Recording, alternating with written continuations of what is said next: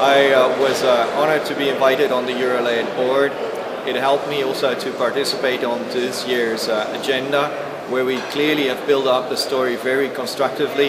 From first part, where we tell about the market, how does it look, how does it evolve, to a next step by market leaders out there telling what the technology is going to do. How do we see the migration from traditional light to SSL technology? What will be the hurdles? What will be the difficulties? What will be actually the reasons why we should do it? And what is the euphoria we can discover out there?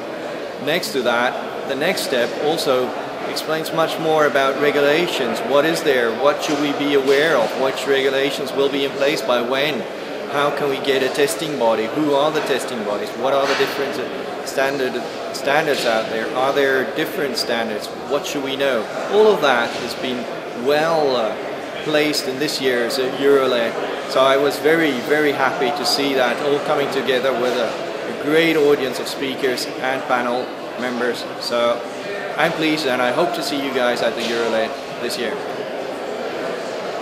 And to get a flavor of what it's going to be, today we had the euroLED Kicker event, where already was a strong lineup of speakers amongst the leaders out in the market, and a strong audience coming there. And yes, I was very impressed about the organization, how smooth it went, how well they were prepared. So another reason why to come. These people know what they do.